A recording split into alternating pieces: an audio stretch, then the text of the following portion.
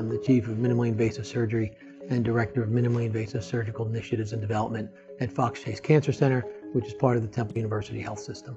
We are really striving to do most of our surgeries laparoscopically, minimally invasively if possible. I would say over 60% of our surgeries are performed in a minimally invasive fashion. Minimally invasive surgery is really filled with a lot of different companies, a lot of different people out there developing new products. Fujifilm, in my mind, brings something new and innovative. I think what we need is people that want to take chances and develop something breakthrough. Industry really needs to help us in terms of getting better visualization, better tools with which to operate. Surgeons have to be willing to try new technologies, and they have to be willing to take a little time to learn something new, or they're going to stagnate. I think Fujifilm can bring to the surgical space an excellent camera as well as detailed picture for the surgeon. Our department's approaching about 100 cases with the new Fuji system. I've used the Fuji needle scope with a wide range of procedures, including benign procedures as well as integral debulking procedures. I've done hysterectomies for endometrial cancer with lymph node dissections. I've done oophorectomies, salpingectomies. The needle scope's been a unique device in that we have been able to apply it to just about every procedure we do. And what we found with it was a great scope that was only 3 millimeters that you didn't even have to hold sometimes.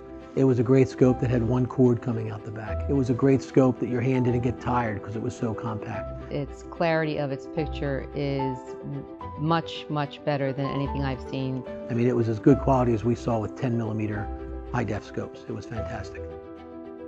The Fuji needle scope is lightweight, it's easy to manipulate. It allows me to operate with or without an assistant. There were just so many things we found over time that we just liked it more and more that it became second nature to just use the scope. And it makes laparoscopic surgery safer because the laparoscopic sites are smaller. It also allows me to have a better visualization of the operative field without a very large, bulky instrument. 120-degree fisheye lens is just incredible. It gives you the widest angle. You can see everything. It actually makes it much easier. You don't have to switch out from a 0 to a 30-degree scope. Anything that decreases instrument exchange or scope exchange decreases your operative time. As we are able to perform more surgeries laparoscopically, patients have less post-operative stays and thus less hospital cost overall. More minimally invasive surgery, less time in the hospital. Reducing pain, reducing costs, reducing incisions, reducing manpower in the OR. They're creating a platform that is going to be the next step in surgery.